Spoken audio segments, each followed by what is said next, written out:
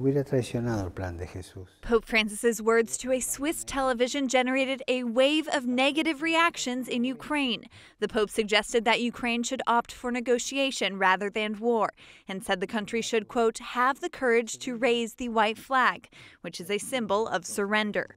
Leaders in Ukraine were quick to respond to the Pope's words. They said it is not the victim who must surrender, but the aggressor who must stop. The Ukrainian ambassador to the Holy See said that it is just as useless to negotiate now as it was with Hitler in World War II. The winner of the Nobel Peace Prize in 2022, for example, was quite critical of the Pope's words. She said that surrender is synonymous with Russian occupation, and that Russian occupation is synonymous with torture, sexual violence, and mass graves.